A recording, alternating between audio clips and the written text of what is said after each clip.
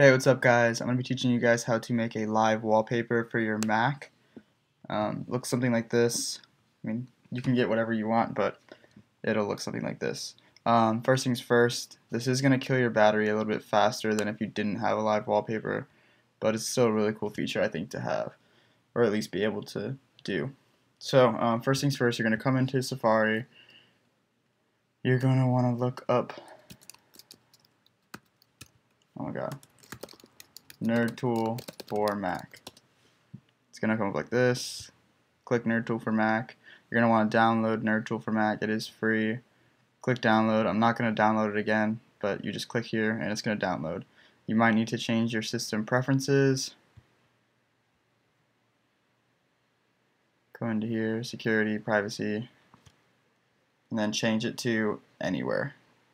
Download from anywhere, because I don't think that it's a identified developer. So once you do that, you're going to get it. It's going to look like this. Sunglasses. Click the glasses. You're going to come to your configuration menu. I'm going to turn mine off really quick so you can see how you do this. So I would recommend starting with a plain colored wallpaper, maybe white, gray, whatever, but something plain. You're going to come here, click the plus, Quartz, new Quartz log. It's going to create a new one. Locate. I'm already in it, but it's probably going to bring you to desktop. So you're going to go to Macintosh HD, System, Library. You're going to go to your screensavers. Where's it at?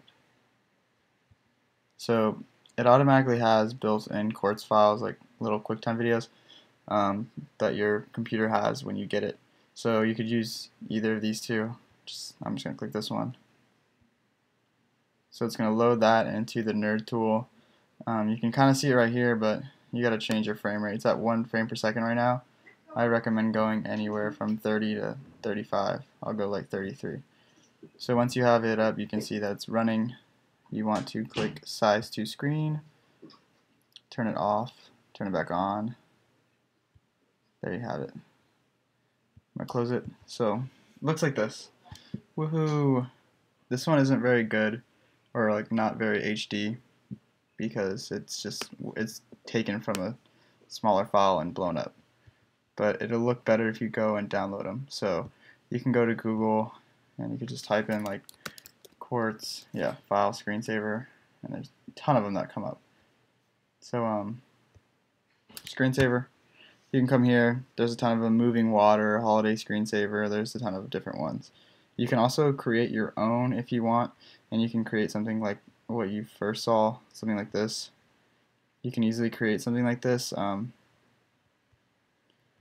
create something like this, you're gonna need Xcode, and once you have Xcode, you're gonna want to load up Quartz Composer, which is in the app dev downloads when you download the graphic options for Xcode. So you can just create your own there, and then once you create your own there, you can just save it to your desktop and then plug it back into Nerd Tool. And you don't even need Nerd Tool running to have your wallpaper. It'll just come back up. So you can restart your computer now, shut it down, whatever, and it'll always be there. And then you just go back into Nerd Tool to turn it off or change it. So yeah, that's how you do that. It's super simple, and it looks really cool. It's really easy to do, and there's like a million different things you can do. Especially if you can make your own, the possibilities are endless. You can create whatever you want to create and make it into like wallpaper. I recommend messing around with the frames per second, the rates and stuff, just to see what you like best.